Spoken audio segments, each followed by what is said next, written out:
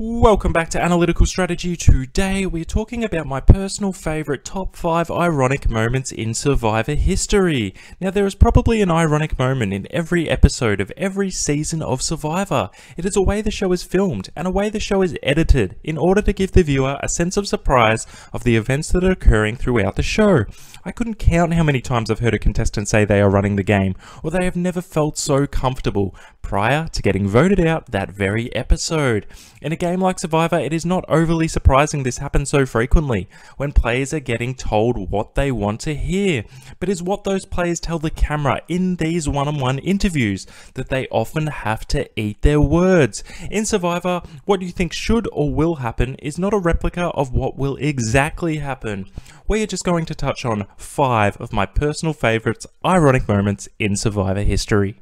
So firstly, we're going to be talking about the Mayor of Slamtown's brochacho blindside in Survivor David vs Goliath. This makes my top 5 for a number of reasons. Firstly, I am a huge David vs Goliath fan, and I think it is absolutely the best season of the modern era. Secondly, all of the characters involved in this particular vote are some of my favourites. Christian, Nick and Davey were obviously big fan favourites and great Survivor players, but even John, I really enjoyed watching him this season.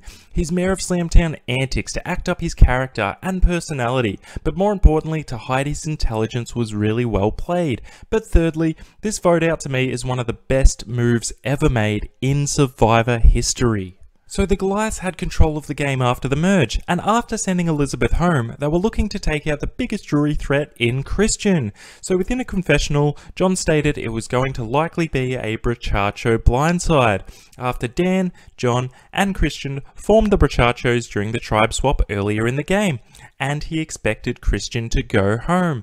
Alex slipped this information to the Davids, and once this was obtained, they were able to put their plan into action. The Davids knew Dan had an idol, so they decided to play Davey's idol on Christian to protect him at Tribal, but also knew as Dan had his idol, he would likely play it in return. So they split the minority vote on John and Angelina to nullify the idol play of Dan, and this sent John home that night. It was indeed a brochacho blindside, but not in the way John had intended. I also love the fact that John took it like an absolute champ, and he went out smiling all the way to Ponderosa. He's such a great and humble guy, and I would love to see him return to the game. So up next, we're going to be discussing Sandra being able to win the game not once, but twice, even when the villains of the season thought she had absolutely no chance.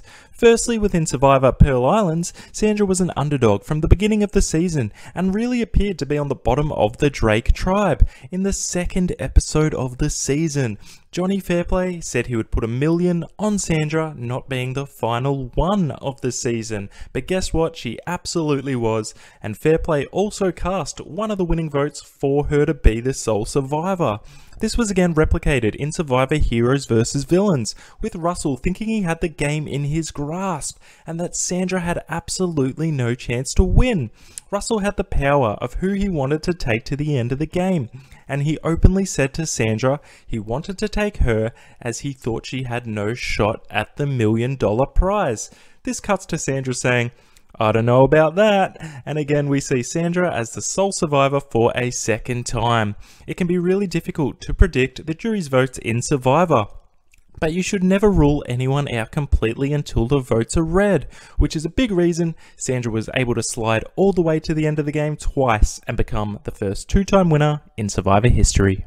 Now the next ironic moment I wish to discuss is just flat out spooky. It goes all the way back to Survivor Pearl Islands again, and when Lil was voted out of the game. Now when a contestant gets voted out of Survivor, they get up, they get their torch, they walk over to Jeff Probst, they stick it in the ground, and Jeff will snuff your torch to send you on your way. In Lil's case though, once she stuck her torch in the ground, Jeff did snuff it, but Lil's flame did not want to go out. Jeff even said afterwards, "Let's try that again, they do not want you to go," and could only snuff Lil's torch on his second attempt. Now this is obviously a little bit crazy considering the infamous Outcast twist within this season, and Lil being one of the 2 players to return to the game.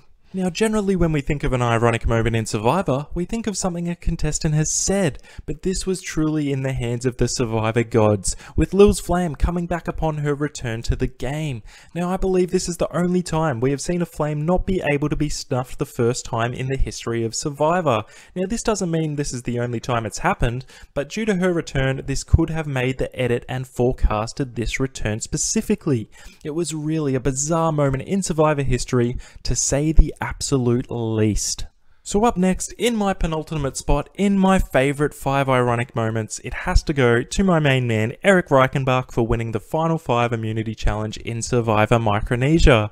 This Immunity Challenge to get into the Final 4 was without question the most important of the season, and Eric was able to guarantee himself a spot in that Final 4, and give himself a really strong chance at getting to the end and winning the game. The challenge Eric was able to win, though, ironically had a puzzle component, and this puzzle read, Guaranteed Final 4. Unfortunately for Eric, he was playing with 4 of the most devious Survivor women of all time, who were able to convince him to give up his immunity necklace to redeem himself with the jury, before voting him out straight away. So this move solidified Suri, Amanda and Parvati as legends of the game, and it is a massive reason as to why we all want to see Natalie Bolton get the chance to play Survivor again.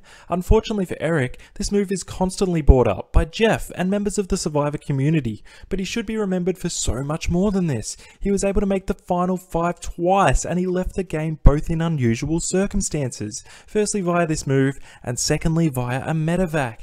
Eric does have some great attributes for Survivor, there is no doubt about that, but in this circumstance, he was completely outplayed by some of the best players ever, and it is that guaranteed Final 4 puzzle. It was just another layer to an amazing episode and an amazing move in Survivor history, and therefore takes my number 2 spot in my top 5 countdown of Survivor's ironic moments. And that leads me to my favourite ironic moment in Survivor history, and it has to go to Kat's elimination within Survivor One World. Now, I really like Kat. I think she has matured into an amazing person, and was a fantastic character in Survivor One World, and really was a standout contestant within this cast. Her elimination, however, left her in a world of hurt and pain by being betrayed by her closest allies in the game. Kat went into this tribal targeting one of her closest allies in Sabrina, expecting to pull off a massive blindside prior to sending Sabrina to Ponderosa.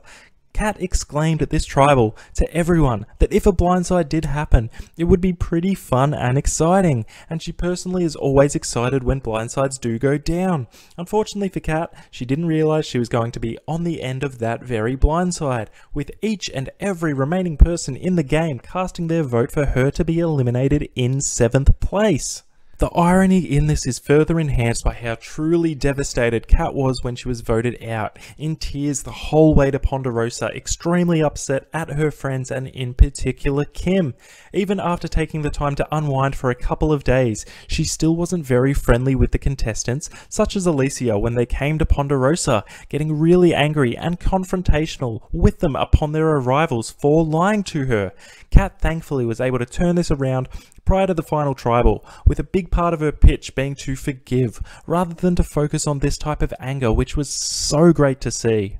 Again, I think Kat would be the first to admit that she was a little bit naive and immature, and it would play a major role in how these events shaped out. But from what I've seen of her in interviews recently, she does seem like a fantastic person, and it was a joy to see her goofy personality shine within One World up into her fun and exciting blindside. It was one of my favourite Survivor moments, and it definitely takes the number 1 spot for me in my favourite ironic moment in Survivor history.